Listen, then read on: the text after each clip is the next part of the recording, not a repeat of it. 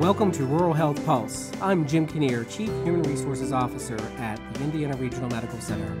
In this series, we focus on ideas and stories impacting the health of our region and explore the programs and initiatives designed to improve healthcare and wellness. This podcast is a collaborative effort of IRMC and Indiana University of Pennsylvania.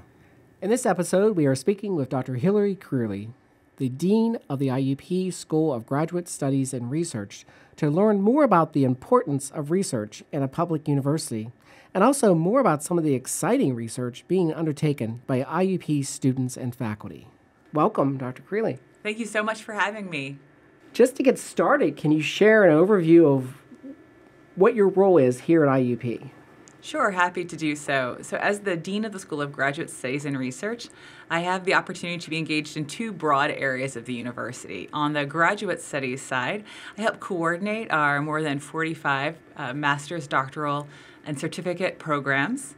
And on the research side of the house, I have the pleasure of coordinating and overseeing the university's research enterprise. So I work closely with our faculty, our deans, our IUP Research Institute, that's essentially our Office of Sponsored Projects, to help our faculty and students engage in research in every academic discipline.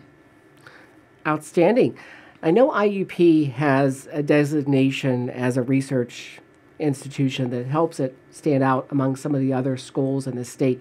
Can you just explain that a little bit to individuals that might not be as familiar with that?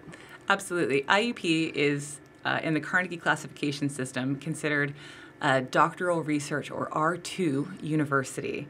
And IUP was able to achieve this classification based on the number of doctoral degrees we award each year and the amount of sponsored research or research expenditures, that we make each year. So we have to have research expenditures in excess of $5 million per year in order to qualify as an R2 doctoral research university.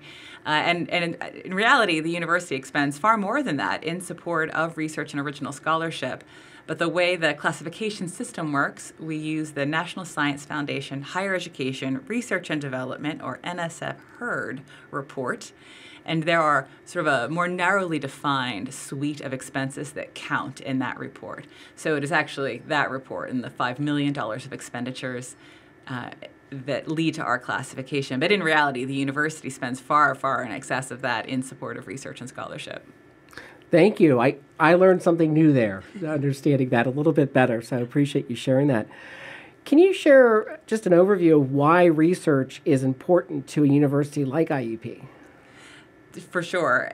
Research is, for me, critical at a university. It is the original knowledge production in any academic discipline, and you're really proud to engage students and faculty and learners from all fields, and it's so important for a public university like IUP, where our research portfolio is largely applied. So we are out there solving real-world problems and helping our learners develop and refine their intellectual curiosity and how they look at data and information with a critical eye, which are skills that they'll take forward out into the real world when they work for the employers in our region. So as you think about that, one of the questions I was going to ask you, and I think you've answered it, was why is it important for students to engage in research? And so those critical thinking skills are particularly one of the benefits of being involved in the research. Any other benefits for students?